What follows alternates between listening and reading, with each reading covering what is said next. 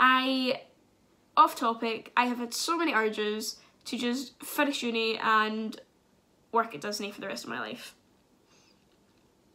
And that's where I'm at in the mindset right now.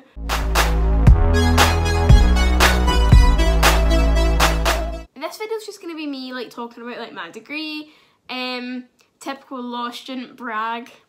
Came across someone a couple weeks ago, I think. Yeah, a couple of weeks ago who did like one of these like explaining my degrees.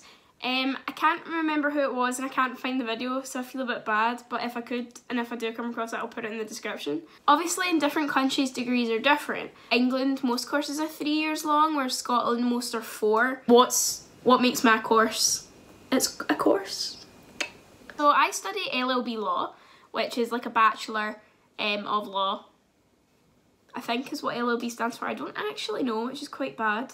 Which is different to BA law. BA law is like, BA law is a bit less full on than LLB from my understanding. I could be wrong, but from my understanding LLB is a lot more in depth. If you've watched my videos before, you probably already know this, but I study at the University of Stirling, which is in Scotland. So my course is a 4-year course. I started in September 2017, so I'll graduate in April 2021, sometime in 2021, just before summer I will graduate.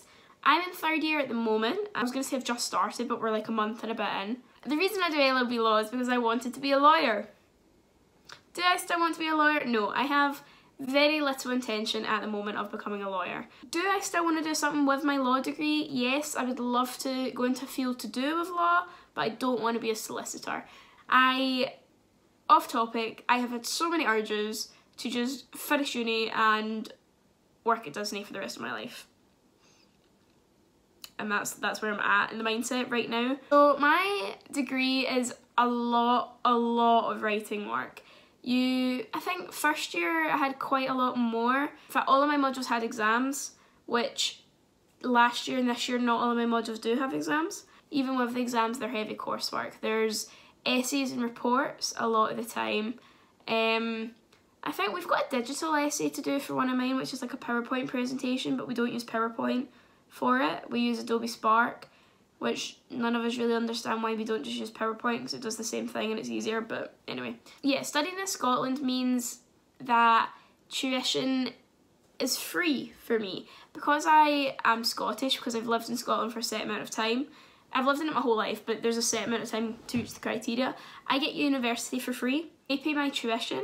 The only kind of catch is that you obviously have to pay your own accommodation if you're moving away sort of thing. You have to still buy the uni books. But I don't really tend to buy all the uni books. I tend to borrow them from the library, and a lot of the stuff you'll find online, like the same books. I tend to buy ebooks more than actual books. Because I'm Scottish, I also get free healthcare and a couple of free prescriptions. There's a lot of things that I didn't realise that we got free that a lot of other people didn't get free. When I was working in America over the summer, which I'm sure you've never heard me say. I didn't realise how much like other countries pay for college/university, but uni here is free for me, so no qualms. And to make up my degree, we have to do 3 modules a semester. So in first semester I did contract law, delict, and public law and legal systems. Second semester we did, I'm gonna have to go look this up. I can't believe I've forgotten what modules I've taken. This is absolutely shocking. No wonder I'm failing. No wonder I'm never going to be a lawyer. This is abysmal. Second semester we did criminal law and evidence, which they put into one module, even though it's technically 2 subjects, which can be a bit confusing, but it was okay. Family law, which I really enjoyed. And then we continued public law and legal systems, because that was a 40 credit module. So you do it over the whole year, like both semesters. Second year, we had a little bit more of a free choice in the way that, in first year you don't get any choice in your modules. Those are the modules and you do them. Second year you have 2 prescribed modules, commercial law, property, trust and successions, and those 2 are 40 credit modules, so they run the full year. In semester 1 and semester 2 you also get to pick an optional module. Well, it's not optional because you have to pick one, but you get to pick a module that's not to do with law. I picked psychology for my autumn module, Introduction to Psychology, which was actually quite good. Yeah, everything was multiple choice, like that was the coursework. Take from that what you want. And then on the spring semester I did Work, Employment and Society, which I think is like a HR business module. I don't actually know what it was. For this semester, so first semester, third year, I am doing energy law, intellectual property law, and then we have a module called research methods, which is one of the prescribed modules. So that only lasts like this semester, unlike the other prescribed modules we've had. But it basically is all coursework. Coursework due for IP on Monday, and coursework due for energy at some point next week, but I can't remember when. Next semester, I have picked to do media law, which is like media, the law of media. Jurisprudence is the, I don't actually know if that's how you say it, but anyway, that's our prescribed module for next semester. And then the other module I took was law of finance and banking, but that's been changed to, I think it's mergers and acquisitions. Yeah, so if I wanted to go on and be a solicitor, you'd need to do a 1-year course, which is like £8,000, and it's like, I don't know if I want to do it, so I don't think I'm gonna jump into doing that. And then you get a 4-year traineeship, and then you go through other things before you can sit the bar. So it's a long journey to do law. The only other issue with doing law in Scotland is that you can only practice in Scotland unless you do a conversion course, and that's like an extra 2 years of your time, so it's a bit kind of like, So we have our exams in December, so our exams this year run from the 4th to the 13th of December, I think. So I've got one exam on the 4th of December and then one exam on the 9th of December, and that's me. So we use the same classification system for our degrees that English universities use, which is like the 3rd, lower class 2nd, upper class 2nd, 1st. Basically like a 1st I believe is like 70% up, upper class 2nd is 60% up, and a lower class 2nd is 50% and up, and a 3rd is 40% and up. A pass at uni for us is 40%.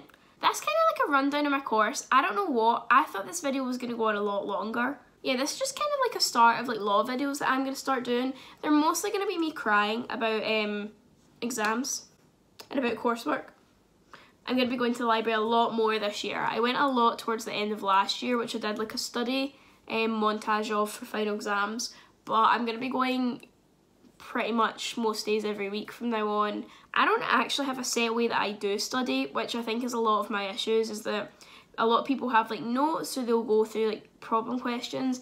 I just really hope for the best. I need to figure out a study method that suits me. I've never been able to do this. Even in like high school, I really didn't know how to study. I just start reading things and I was like, yeah, this will do. The only reason at this point that I'm going to finish my law degree is because I want to be the Scottish Elwoods and I will not settle for any less. But yeah, so I'm going to be doing like a couple of different law videos, which really probably won't be that interesting because I don't really think you can make it interesting. I'm thinking about starting weekly vlogs, but my life's not really exciting enough to do weekly vlogs other than me crying over uni work every day. Anyway, so if you have any messages about studying law in Stirling, you're more than welcome to message me anytime on Insta. Also, just before I go, this jumper you may have noticed says the wildest ride in the wilderness. Any of you who are Disney fans might recognise it. One of the best Disney rides ever, aka Big Thunder Mountain. It is a steamboat style original. They do not sell this jumper anymore, but I'm going to link them below. That's their socials there. I'd really recommend you give them a follow and a wee look at their stuff. All their stuff is so cosy, so lovely. You might see me about on the pages. Very rarely, but occasionally. So it's run by Jake Duran, and another friend of mine, Georgia Goodall, helps out. I'll put their YouTubes in below, and their socials are here, because I'm being nice to them for the first time ever. Jake and Georgia and me met when we were in Florida, but that's just where this jumper comes from. So I hope you've enjoyed this video. Stay tuned, like and subscribe, yada yada yada. Can't be bothered saying it all.